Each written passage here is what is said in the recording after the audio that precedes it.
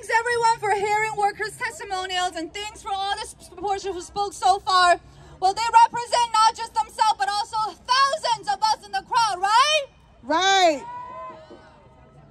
That's why workers and supporters want to spell it out for what it is. 24-hour workday is a crime against humanity.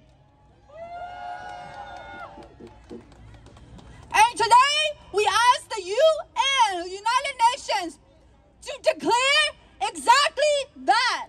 The 24-hour workday is a crime against humanity. And the whole international community should call on ending it. Woo! Woo! Now we're going to have Paul read a statement, our statement to the United Nations.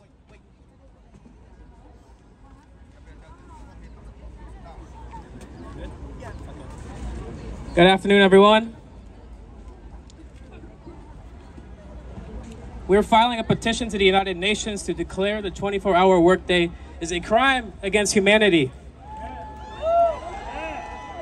In New York City, crimes are being committed against tens of thousands of immigrant women of color who are forced to work 24-hour shifts with no breaks for days on end, caring for elderly, ill, and disabled individuals. This has caused permanent damage to their bodies, their health, and their family relations. These women also suffer wage theft every night, as employers steal 11 hours of pay for each 24-hour shift, amounting to billions over the years. Nowhere else in the world maintains such a violent system of 24-hour workdays just to further enrich the insurance and home care companies. And despite a fierce 3-day sit-in by victims, Speaker Adrienne Adams, leader of the New York City Council, dares to continue the violence. Therefore, we petition the United Nations to declare the 24-hour workday as a crime against humanity and denounce Speaker Adams as the face and main perpetrator of the crime. We ask the international communities to condemn and call for an end to the 24-hour workday. Can I hear you shout out? Can I hear a shout?